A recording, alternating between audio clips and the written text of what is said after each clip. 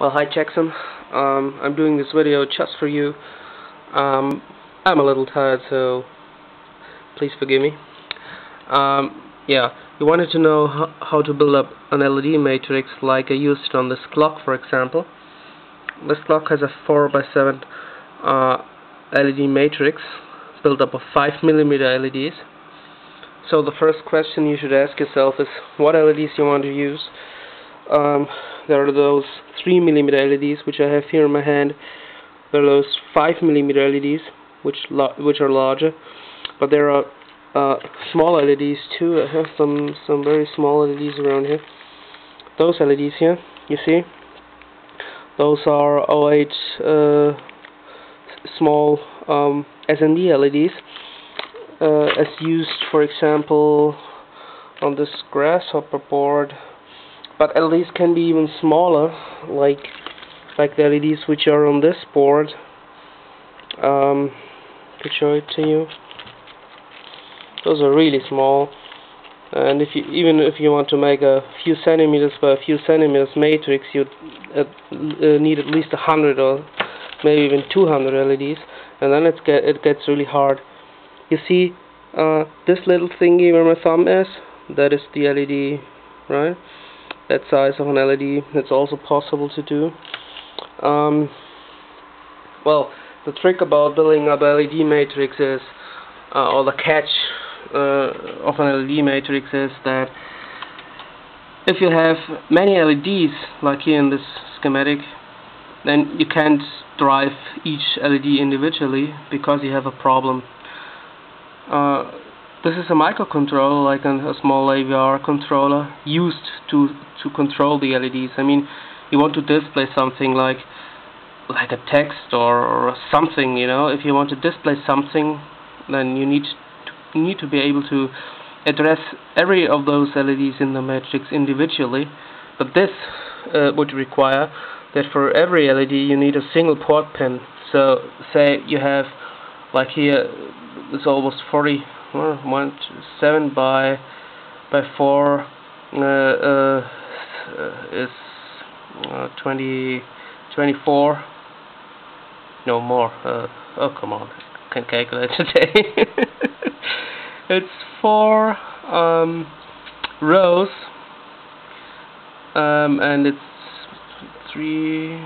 7 LEDs. So say if you have this number of LEDs, it is not possible to use a single port pin for each of these LEDs. So you have to arrange it in a matrix like this. So the trick now is that you can address each column individually, you know. So you use this controller, which is here connected by a low side driver.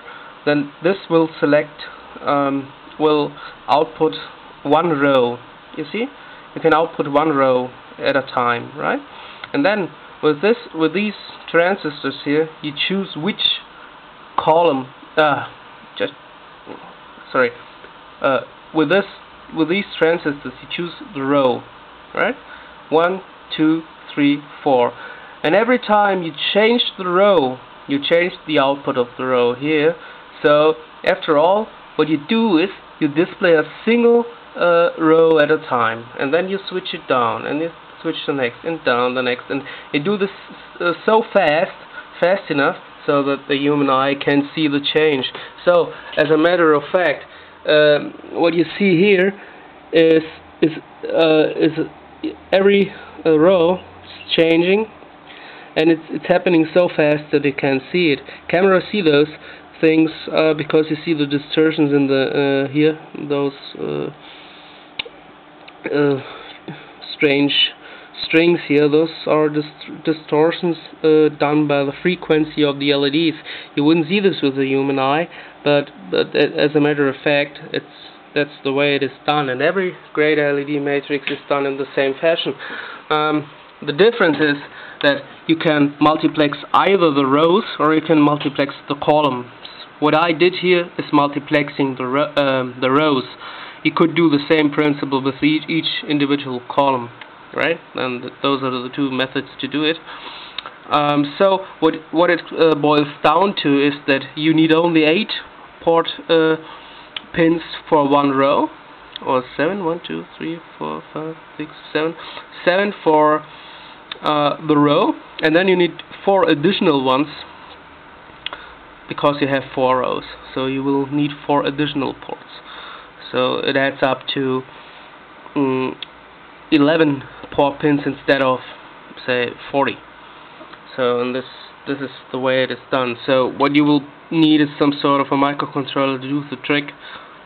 This is a little harder to get into, but well, if you're really interested in such a thing, we could work something up together, I suppose.